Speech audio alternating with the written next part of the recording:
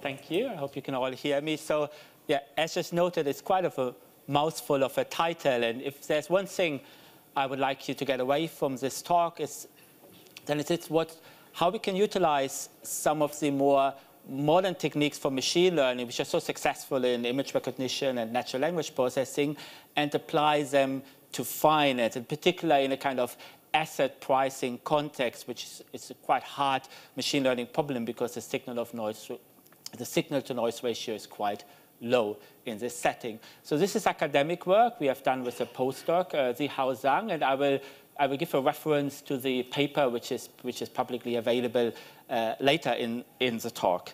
Now, I want to present this work in kind of 3 stages. First, I will talk a little bit about market microstructure and limit order book data, which is a type of high-frequency data which we will be using. That's a very important type of data because, first of all, we have a lot of data. We know machine learning and deep learning in particular is very data-hungry, and it also has a bit more structure in it, so we'll actually be able to apply some techniques. Then I will actually speak what I mean by multi-horizon forecasting models, and I will end with with a little summary, but also some applications. So besides that being purely academic work, I will also mention how some of this work can be used and is actually used in practice at the end.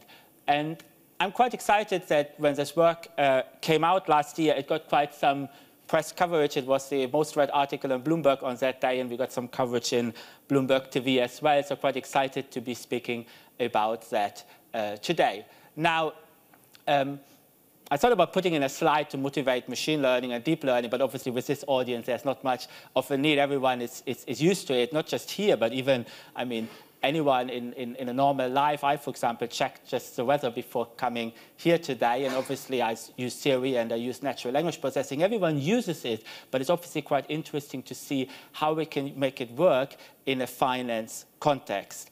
And the first bit I wanted to get to is the data, so microstructure data and limit order book data. So most of you are probably familiar with limit order books. That's kind of the internal state which is kept at an exchange representing the outstanding orders to buy and to sell. And here's just a little animation of a limit order book. You see down there the orders, the levels of orders to buy. Up there, the levels of orders to sell.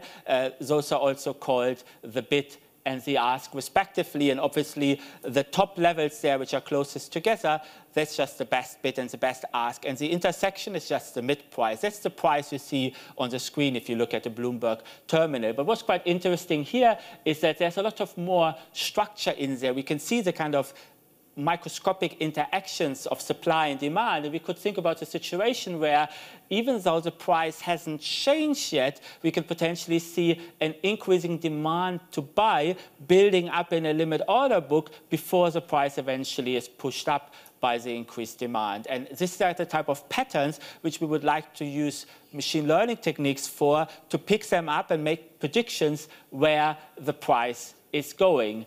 Now, in the specific models we are talking about, we have to somehow get those limit order books and encode them in a way that we can stick them into our model. That's quite similar as in the context of natural language processing, where you first have to find some embedding to turn your words into vectors. In this case as well, what we do, we utilize the limit order books, but we don't just take one limit order book into account. We take a whole sequence of, in this case, 100 limit order books. And time here is always in tick time. So we kind of take 100 limit order books in the sequence of events which happen. That's quite a useful time to use tick time because it's naturally regularized to the market. You could think, for example, a more liquid instrument, there's more happening, so time is running faster than for less liquid instruments. So also, for example, during lunchtime, not much is happening, or not as much as in the later parts of the day, so there's more ticks, so time is running faster. By utilizing tick time, we have a natural normalization, and that makes it easier to stick data from different instruments into the same model, because we know data is an issue. We have to be able to train one model using multiple instruments. We can't afford to build one model for each instrument. So data normalization is quite important.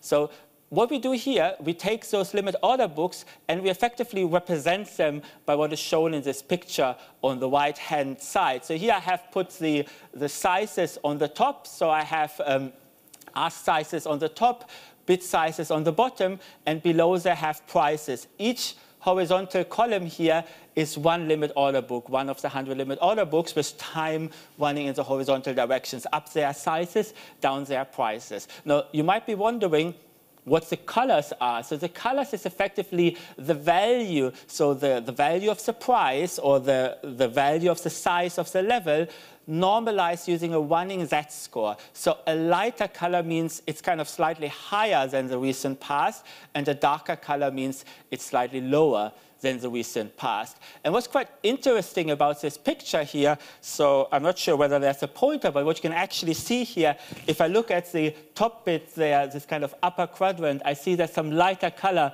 at the bottom. That actually means that over there was an increased bit size, so an increased demand to buy, and subsequently down there's the price was darker and then it went lighter, so the price went higher, but it went higher after we saw this increase. So it's kind of a pattern which I can see with my eye, and you think, well, if I can see it, surely an algorithm ought to be able to pick those patterns up. And that's exactly what this talk is about.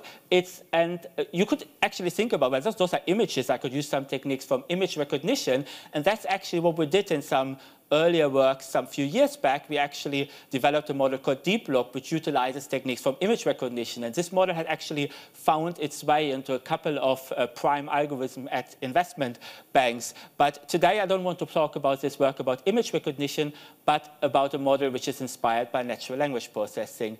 And to do so, I just first want to explain this concept of multi-horizon forecasting, which is kind of at the center of this talk. So here we have this situation. So I have this input data, those 100 sequences of limit order books. And now I want to make predictions. I want to make the prediction where the price is going. But I can ask, well, what time into the future? 10 ticks, 20 ticks, 50 ticks, 100 ticks?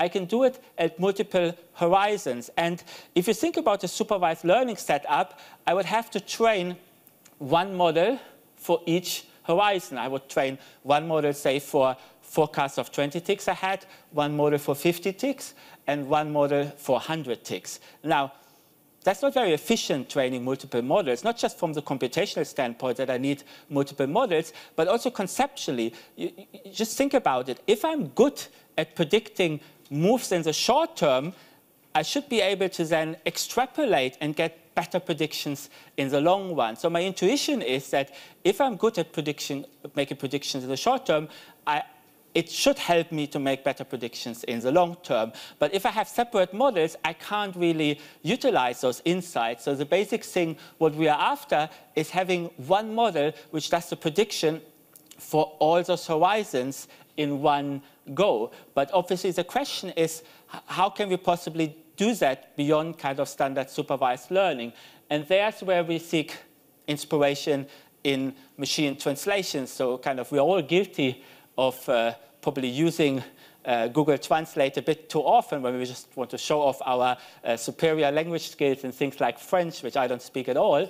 But maybe some of us haven't really thought about how this algorithm actually works. And since we use the same principle in our kind of price predictions, I will just highlight the workings of this algorithm. So how it works in practice is, so I have those words are kind of encoded into some vectors. That's the first step. I don't want to talk about that. But then I will kind of have this architecture which reads in word by word, and then it builds up this memory, H1, of the words it has already seen. And from this, it creates this context vector. Now, the context vector you can think about is effectively the kind of abstract meaning of the sentence. It's a bit like a third language. That's what the computer thinks is the meaning of this sentence in its own understanding. And now you take this context and you infer the translated sentence. But the important thing is that you don't do it all at once, but you do it word by word. First, you try to predict the first word, then the next word, where you utilize again the context, as well as the memory of everything you have seen so far, and in particular the first word. And then you kind of construct the whole translation. So this is exactly how these translation algorithms work. And in terms of terminology, this lower bit is also sometimes called the encoder, and this upper bit is called the decoder. Now, what I kind of described to you is how the model works. If you've already trained it, then it can make the translation. If you want to train it, you basically fix the input, the kind of English sentence, you fix the output, the French sentence, and you optimize it so that the model is forced to find a good context so that it can then infer the translated sentence. So this is all done in the training stage, and you really need a lot of data to do that. So to do something like Google Translate, you first have to build Google Books to have enough data to do that. So this is why we look at things like high-frequency data to have it all a chance to be able to use this in a finance context. Now, in our setting, we are effectively using the same architecture here, which, by the way, is called sequence-to-sequence architecture, where we just read in, instead of the English sentence, we now read in the sequence of limit order book snapshots, and where before we had this French sentence, we now make our predictions of price move, which in this case we cast as a classification, but it can be classed as a regression problem as well. Now, besides sequence-to-sequence, we also look at attention here. The problem with the sequence-to-sequence is, if you go back a little bit, that by kind of feeding this information from one memory to the other to the context vector, you start to forget a little bit what was in the distant past. And that's quite bad, especially if you have things like periodic structure. If maybe what was yesterday is not important, but what was a week ago is important, then this is likely to get lost if you kind of keep on feeding things into each other. This is why you have this attention mechanism here, where you see this additional edges. Those are called the attention weights, where now this kind of context vector, it's not just feed it in the information from the last memory state, but it can attend to any of the memory states in its background, and it can decide to attend more to something which was a week ago than yesterday, which could be, for example, imported if you were to model things like tube traffic or something like that. But those are the kind of architectures we are using in this talk, and I just wanted to give a little anecdote of why we think this multi-horizon model is good. And so imagine I gave you this sentence here and I ask you, well, tell me what the last word is. You will have a hard time to guess what that it would be few. But if I tell you, well, look, this is the next word, this is the next word, you will probably be able to very quickly figure out this sentence, which, by the way, is a quote from Winston Churchill, which is also born and died in Oxford. But this is a kind of basic intuition here. If we are able to make predictions small steps ahead, we ought to be able to make much better predictions many ticks into the future. Now, 100 ticks, that's not a lot of time. It's just 30 seconds to a minute. But in a world where high-frequency traders only try to predict the next tick ahead, it's quite a long, long time, and you're really getting an edge by doing so. Now, leaving this anecdote and moving to the results, so we trained our model on FTSE 100 data, and we first used 5 stocks for trading. We have 1 year of data, 6 months for training, 6 months for cross-validation, 3 months for cross-validation, and 3 months for testing. That's over nearly 200 million observations. So we trained this model using this data, but then also we further tested on another 20 stocks which haven't at all been part of the data before. That's what is known as transfer learning. So those effects are quite universal. They're not restricted to just those stocks, but they work also quite well on other instruments. What you see here are the kind of out-of-sample results, and where we have here horizon on the horizontal axis of this diagram. We have horizon like 20 ticks ahead, 50 ticks ahead, and 100 ticks. And then we have F1 score, which is a form of accuracy for imbalanced data set. So what's kind of natural is, as we go further into the future, kind of accuracy goes down. Yes, that's as expected.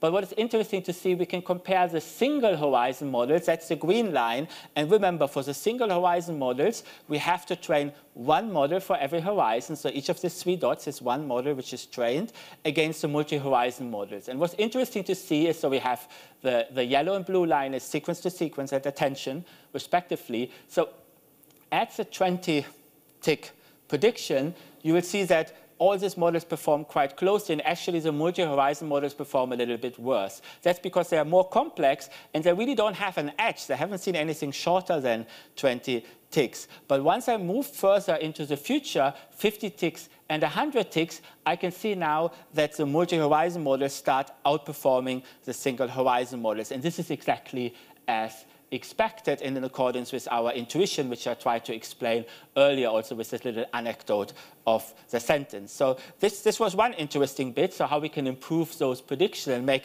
longer-term predictions more viable using this high-frequency data. And as I mentioned, this is all published research. It appeared in Risk at the end of last year, and there's also the archive if you would like to have a look at the article, and the code is also open source if you are interested. Now, a second interesting bit of this work was that we also utilized some kind of alternative hardware for this, which was quite interesting. So usually we train most of those models using GPUs, but here we utilized also intelligent processing units which are produced by GraphCore. And this is actually the first application of this hardware in a finance context. So we were quite excited to be able to look at it, because so the intuition why it should work well is that those attention mechanisms are actually quite computationally intensive, and that's why people looked at things like transformers to actually overcome this computational bottleneck. But here we decided to actually kind of keep the attention but go for some alternative hardware instead, and was quite excited to see that we can see some interesting improvement, 5 to 10 times speed up in training when compared to just kind of regular GPUs. And that's quite exciting because we know that not just GraphCore, but a number of companies are looking into bespoke hardware for machine learning. So kind of this was all in terms of scientific results. So just to summarize, up to now, we kind of reviewed a little bit of market microstructure and limit order books, and we've seen how we can build forecasting models for single horizon and multi-horizon models, where we utilize sequence-to-sequence and attention mechanisms. And we saw that, as our intuition was telling us, at multiple horizons, at larger horizons, those multi-horizon models outperformed the single horizon models. And also we saw how we can utilize some interesting new hardware and see how it provides us benefits, at least at the training stage. Now, finally, as promised, I also wanted to comment a little bit about applications, because many of you work in finance, and obviously you might be asking, okay, this is some academic research. How can you actually utilize this in practice? And here we see some use case in an execution algorithm. So also you work for Man Group, which is a big hedge fund, and obviously something like this is of interest in execution. The problem with those prediction models is that because the horizons are quite short, 30 seconds to a minute, price only moves so fast. So you can be very good at making predictions, but it's not long enough to build a standalone strategy where you trade in and out of positions, crossing the spread and paying fees. But if you are a market maker, like many HFTs are, or if you are a big investment bank or fund who does execution, this can be quite useful. So what we see here is the price trajectory. I say the best ask and the best bid in red and blue respectively. And what most modern execution algorithms do is they try to trade as passively as possible. So on average, at least you save the spread by trading passively. So here we see actually the execution algorithm doing its job. So all these horizontal blue lines, those are orders, they are placed. And if you see a little X at the end, the order is cancelled. So here we see we kind of place, cancel, place, cancel. We're kind of chasing the price, and only up there we get some fills. Now, obviously, if we were here at the bottom and we had a good prediction of what's going on 20, 50, 100 ticks ahead, we could anticipate and cross the spread early on rather than trying to chase the price passively. Now, those are small savings, just a penny here and there, a basis point. But obviously, if you trade billions or trillions, that adds up to a lot of money, and that is where those algorithms are really used in execution, basically. And this is what I wanted to leave you with, that this work is also relevant in practice, and that's really all from my end. So thank you very much.